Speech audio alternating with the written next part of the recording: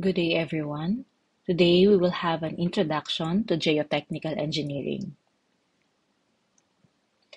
In the past years, the study of soil is focused on the soil mechanics, which deals with the study of the physical properties of soil and the behavior of soil masses when these are subjected to various types of forces. But as we all know, there are soils and rock as the subsurface ground condition. And so geotechnical engineering was introduced, which is the subdiscipline of civil engineering, which involves all natural materials found close to the surface of the earth, and these are both soil and rock. Geotechnical engineering also includes the application of the principles of soil mechanics and rock mechanics. So the knowledge in the soil mechanics is applied to the geotechnical engineering in order for the designer to evaluate and design the foundation system of any structures, the retaining structures, and other earth structures. So that is the difference of the geotechnical engineering to soil mechanics. There are several components in order for us to understand the geotechnical engineering. And again, this is including the soil mechanics or the study of the behavior of soil, the geology at the site, which is the properties of the earth underlying the ground. And apart from this soil mechanics and geology, it is important that we know how to observe the ground condition. We also have to have some experience in in the soil and rocks, um, and we should have a very good judgment in every situation in this field. So geotechnical engineering does not only focus on having the theoretical knowledge of soil mechanics and geology, but it is also important that we have a first-hand experience in the the ground condition, the subsurface analysis and evaluation, and we should have a very good judgment in any geotechnical engineering issues and condition. So, soil mechanics and geotechnical engineering are two different areas. They are not the same thing. So, geotechnical engineering is more of a profession than just a simple course or a simple um, subject. Let us have a historical background of geotechnical engineering.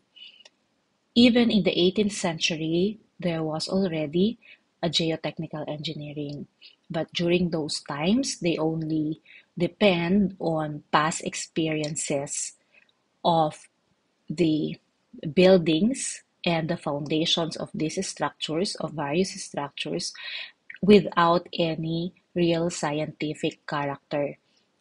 So before, they don't have like soil testing, ground evaluation, or ground analysis. So they try to build the structure and observe if this structure will last and will not crumble or will still be standing for many years. So some of those structures that were built during those times were still standing, but some have already crumbled. So when these things happen, when there is a tilting of a building or a crumbling of a ground, then that's when they try to evaluate and assess the condition and how it affects the foundation of the structure. What are the processes involved in geotechnical engineering? So before any structure is constructed, there should be a ground assessment, there should be a subsurface analysis, or there should be a subsurface evaluation first. This is prior to any construction of any structure. So the first thing that you have to do is to go to the site and have a soil sampling or rock sampling or rock coring.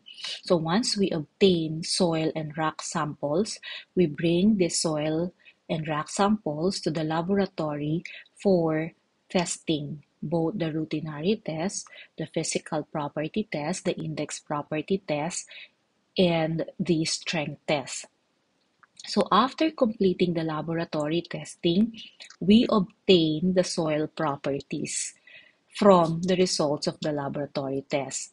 Either we get the physical properties, we get the index properties, we get also the strength properties, and from there we also get uh, other geotechnical engineering properties. So once we already have these soil properties, then we will use that in in the analysis of the subsurface and use this in evaluating the ground condition in order for us to design the foundation system of any structure. And then once the foundation system is already um, um, a design, then we can now construct the structure. So this process is so important before any structure is made.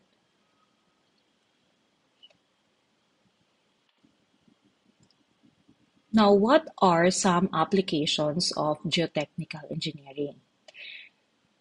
Since we evaluate the ground condition, we also propose and design foundation system. And the foundation system has many types or different types. One of them is shallow foundation.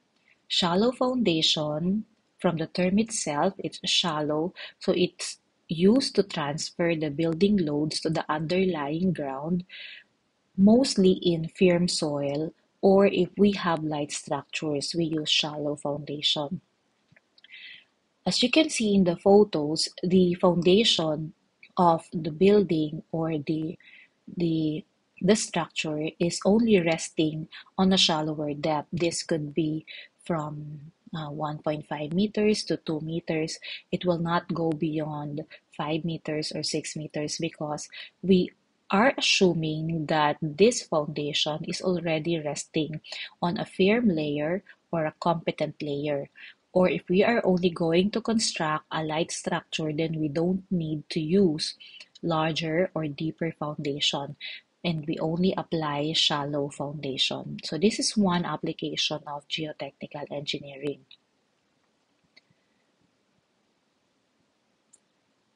But when the ground condition is not very good, or the subsurface condition is mostly weak or soft or loose, or if we are going to construct a heavy structure, or the building will be subjected to heavy loads, or the structure will be subjected to heavy loads, then a shallow foundation may not be applicable. In this case, we apply deep foundation. So deep foundation is used to transfer the building loads to the underlying ground in mostly weak soils or heavy loads or heavy structures. So as you can see in the photo, the foundation is slender, long, and embedded into a stronger layer below the ground surface. This is used to surpass the weak soil along the depth. The deep foundation may be resting into bedrock, or may be as deep as a greater depth, or installed in the greater depth to support uh, the structure. Another application of geotechnical engineering is on the construction of retaining walls. So from the term itself, retaining wall is used to retain the soil from lateral spreading. So if you have a backfill soil, it has to be retained by various types of retaining structures, such as concrete wall, like this one, or other types of retaining structures, such as um, it could be geosynthetics, it could be sheet pile, or it could be coffer dam. So these are some types of retaining walls or retaining structures. Geotechnical engineering is also applied to earth dam and concrete dam. What you see on the left photo is a concrete dam, while on the right photo is an earth dam. So the application of geotechnical engineering in concrete dam is on the foundation system of the concrete dam. So it is important that the foundation system of a concrete dam is good enough to support the concrete dam, while the earth dam is mostly composed of an earth backfill with um, a face wall, such as grout, such as other face wall structure. Another application of geotechnical engineering is ground preparation, like earthworks and excavation. So it is important that whenever we excavate the soil for the ground preparation or foundation preparation, the the condition or the behavior of the soil is understood, because the foundation system, or because the soil that is excavated, when it collapses, it could give you a very big problem during the excavation process. So it is important that we understand the ground condition whenever we do excavation or whenever we do earthworks. Another application of geotechnical engineering is the reinforced earth walls, or the mechanically stabilized earth walls. This is actually a new technology, um, where a geotextiles or geosynthetics are used to strengthen the soil, such as shown in this photo. This is one type of retaining walls also, but with the application of the geosynthetics. So we call this reinforced earth walls, where we combine the segmental walls shown in the picture on the right and the geotextile to reinforce the soil backfill. Another application is like ground improvement using soil nailing.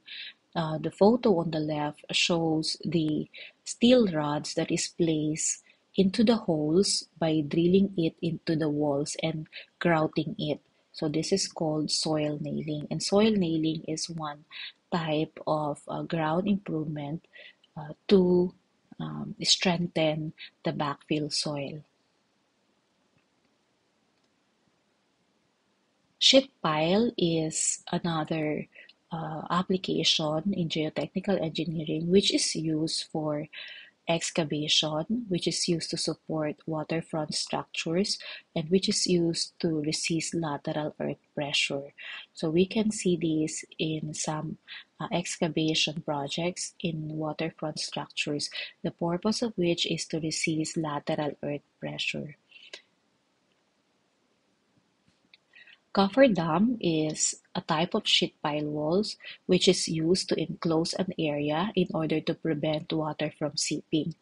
This is also used in order to facilitate work in a marine environment. So this one shown in the photo is a series of sheet piles used to enclose these areas in order to uh, construct a foundation system in a marine environment. The prevention of landslide is also part of the geotechnical engineering application. As we all know, landslide is always a problem anywhere in the world, and it is important that this landslide is prevented by the application of geotechnical engineering, by improving the backfill soil, by placing a retaining structure, or um, by any structure that will support this backfill or prevent this backfill from landslide. Tunneling is another geotechnical application, um, wherein a ground is being bored in order to create a subway or a tunnel, and the behavior of the soil or the rock surrounding this tunnel is important to understand and evaluate or assess in order to um, prevent failure of the surrounding soil and facilitate proper construction of tunnels. Geosynthetics are nowadays being used as a reinforcement to any slope, as a separation, as a filtration, drainage in roads, retaining walls, embankments, and many more. So geosynthetic materials are very useful nowadays in the field of geotechnical engineering because they can be used in many applications. Some of the examples are coconut, geomat, geocell, and the baconet.